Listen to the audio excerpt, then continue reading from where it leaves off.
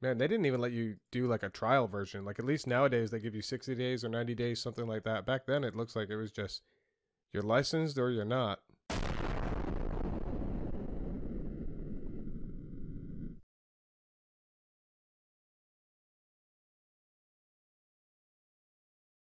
In this video, I'm going to install a Call Manager version 5 to compare it to a Call Manager 11.5.1 and see what the differences are like. So already I see that the install looks the same so far. This looks different. We have the question about if we want to move forward with the version here. One thing different in the top left, you can see it's in yellow text where it says Cisco Unified Communications Manager 5.1.3. I'll go ahead and proceed. I don't want to apply an upgrade patch. It's asking about importing Windows data. I don't think the newer call managers do that. Maybe it's something I overlooked, but I'm pretty sure it doesn't. The time layout looks different to me. I'll leave this as a yes. I'll do automatic. I don't want to change the MTU size. I don't want to do DHCP. I'll go ahead and put in a host name real quick. The text is yellow, just like what I stated earlier, which I think that's different than compared to newer versions. Got to go ahead and get in the rest of this mask here. And I'll give it its default gateway. I'm not going to do DNS. We'll give it its admin. This is for the platform administration username and password. And this is the platform information. I'll just rip through that real quick. It is the first node in the cluster. So this is different. This one is way different. You don't get the option to do NTP. You have to do it.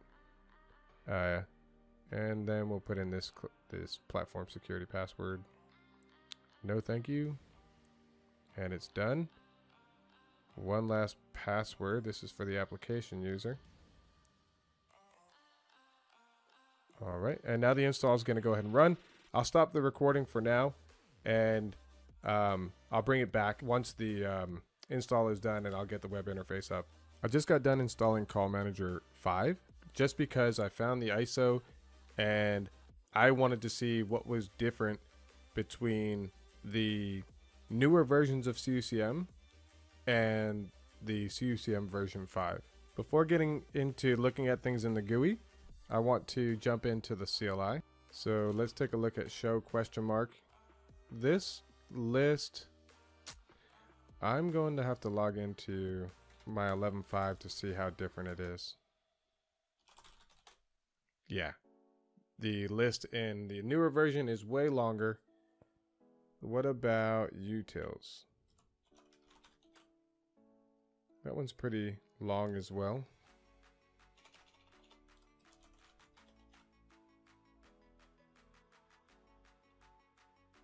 I don't see an option for diagnose.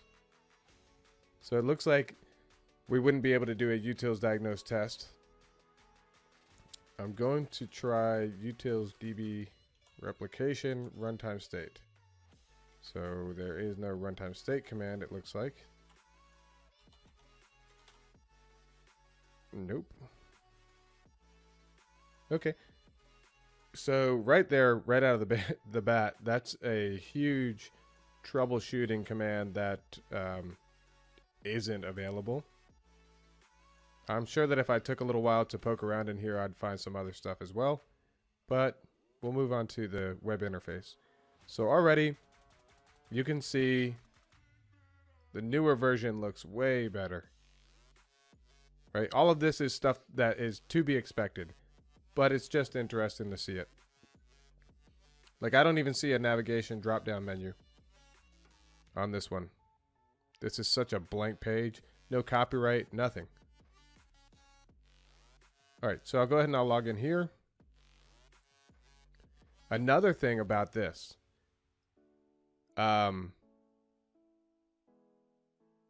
I tried to log into this web interface earlier before doing the video just to make sure that I could log in. I was unable to log in. And it turns out that in the older version 5 CUCM, there was a default username, which is CCM administrator, and you only set the password in the install, which is something that, you know, if you're watching the video from the beginning, when I did the install, you could see where the password was not, or the username was not provided. They just asked for the password. So already this interface looks like it has about the same number of options up here. It looks like they swapped out advanced features for voicemail. So here's where they had voicemail, whereas voicemail goes under advanced features here. And you can see the long list of advanced features that are in the newer version, which just seems to not be present in the older version. So let's take a look at this. This list is way shorter.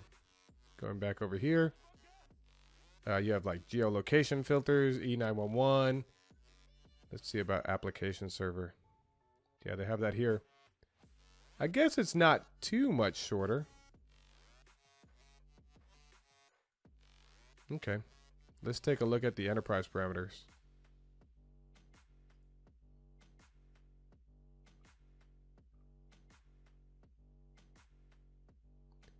So the first thing that pops out to me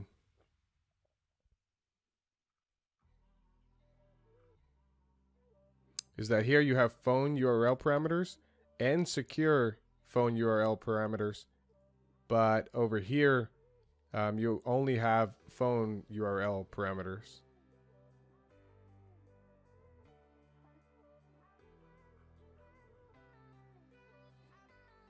Let's see if it mentions the cluster security mode. Yeah, right here. Okay. And we'll check out the service parameters as well for the CCM service.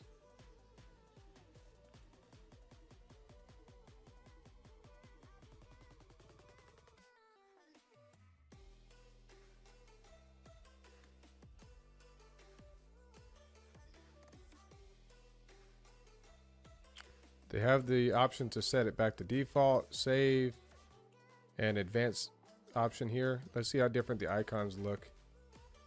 They actually put the names next to them, but it looks like they still have the same icons that they always had.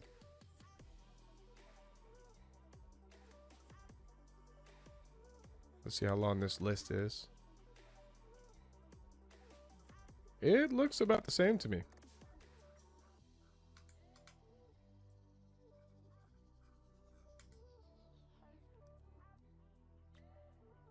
No, I had to scroll a whole lot more for that. The help page, I love those help pages in the newer version.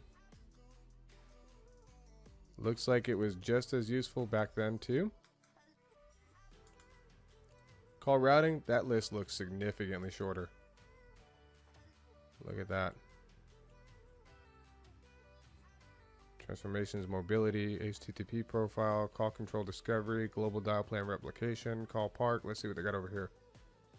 They got call park, but they're missing almost everything else that I was just reading off. Media resources, let's see, 1, 2, 3, 4, 5, 6, 7, 8, 9, 10.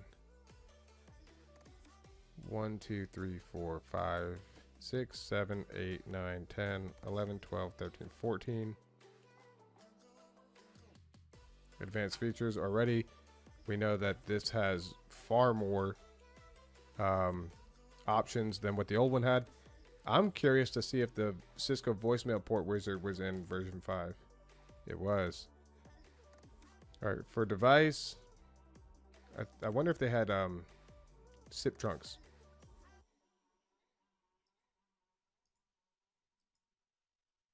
It looks like they're going to. Yep, they did. That's a surprise to me. Let's see what type of phones they had. That is a very short list compared to what we see in newer versions of CUCM. Again, this is all like, I expected this, but it's just interesting to me to see that.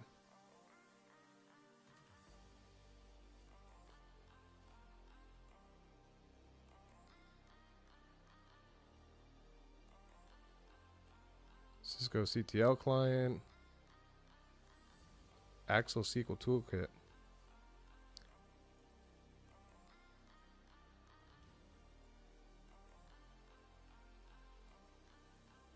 I'm so used to only going straight for RTM2 that I don't know if that's... Yeah, it's still a thing here. That's an interesting tool. I'll have to take a look at that later. Yeah, so, how many total? 13 records? 13 records? So nothing much different there. I want to see what the end users look like on this.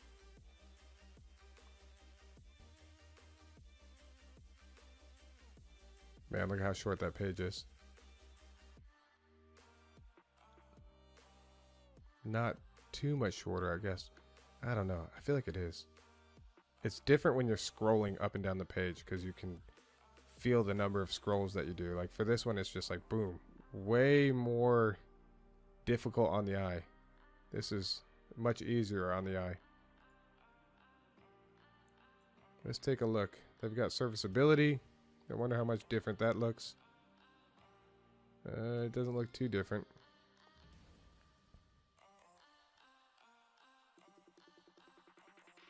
This looks almost exactly the same.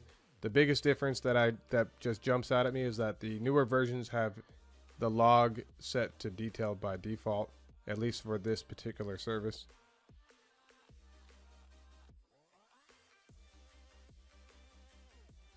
I'll go ahead and activate these while I'm here. This all looks the same to me.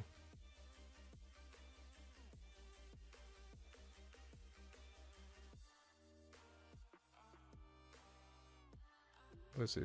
1, 2, 3, 4, 5, 6 different pages. How many over here? Update fails. Exclusive call manual. Yeah, I've not licensed it. That's another big difference is how you license it. It's changed a lot. Licensing, I mean, has changed multiple times. 1, 2, 3, 4, 5. So I think it was 6 on the other one, right? 1, 2, 3, 4, 5, 6.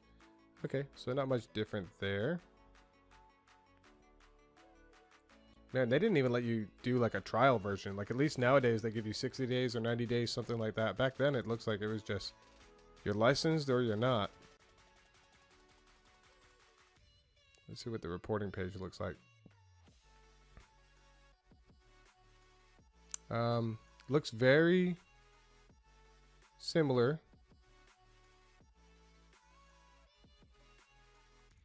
to what we have today. A big difference here, this is at 348 tables. Let's see here.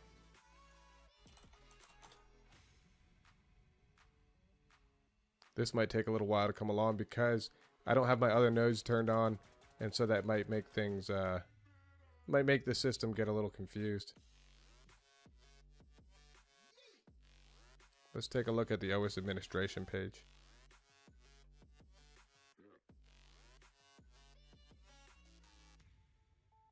Not too different. I don't know if that's in the OS admin page on the newer versions.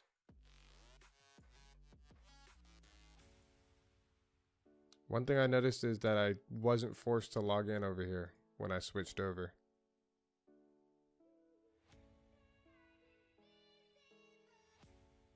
Yeah, so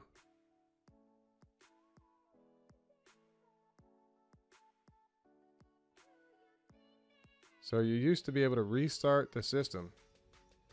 What is this? Restart current. Are you sure you want to restart the machine? Press restart shutdown. No, I don't want to do that. You can do switch version, shutdown system. I wonder why they removed that from the OS admin page.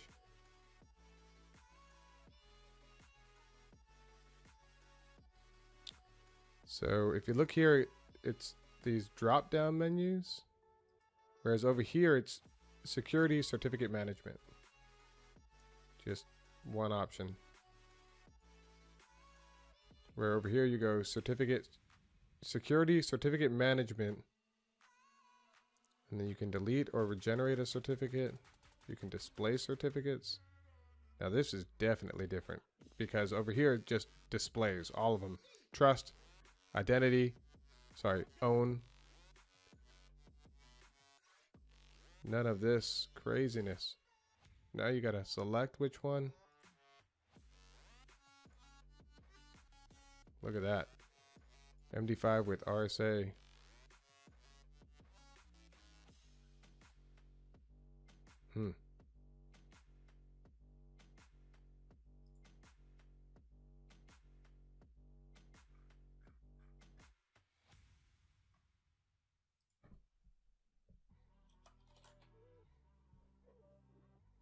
I'm going to see if I can get the Tomcat certificate to display for the newer version so that I can take a look at how different this part is.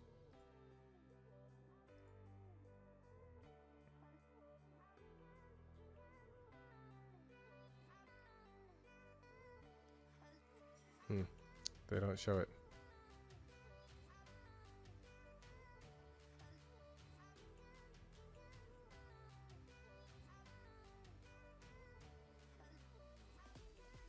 SHA-256 with RSA. What was the other one? MD5 with RSA.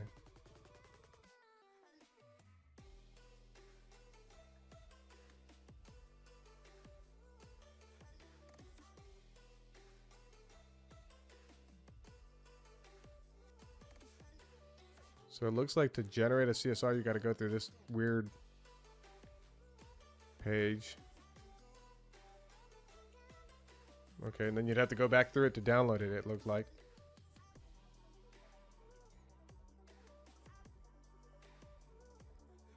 Let's see how different this looks. Yeah, that's way different. So there were only 2 options on the other list. Yeah, look at that. Way different.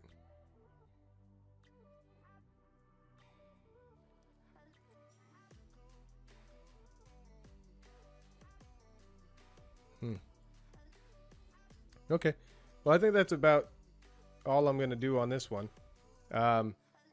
If there were any differences that you noticed in the older version compared to the newer version, which I had not pointed out, then go ahead and comment down below and let me know. Let me know what you saw different. If you think I should go ahead and get the CUCM licensed and register a phone to it and mess around and see maybe how different do the call manager logs look, or let me see, I meant to go back over here. Or if there's any particular feature you thought I should test on here. Let's see. Looks like a tenant console is maybe built right into the CUCM back in the day. Maybe I can test that if I register a phone. I don't know. Let me know what you think. Let me know whatever was different that you noticed. And maybe should I go get an even older version of Call Manager and try to install that version 4, 3, 2? I don't know. Let me know. Thanks for watching.